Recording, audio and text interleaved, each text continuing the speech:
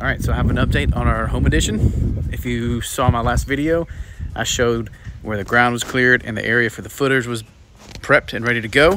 That was about a month ago, and now we have made some progress. So here's an update. All right, so you can see we have now the foundation set, good to go.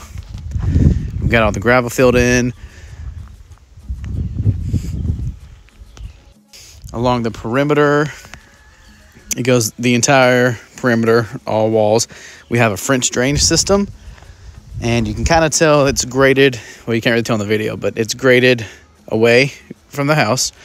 But there's a French drain that goes out, and it's going to lead out about 10 feet past the house that way.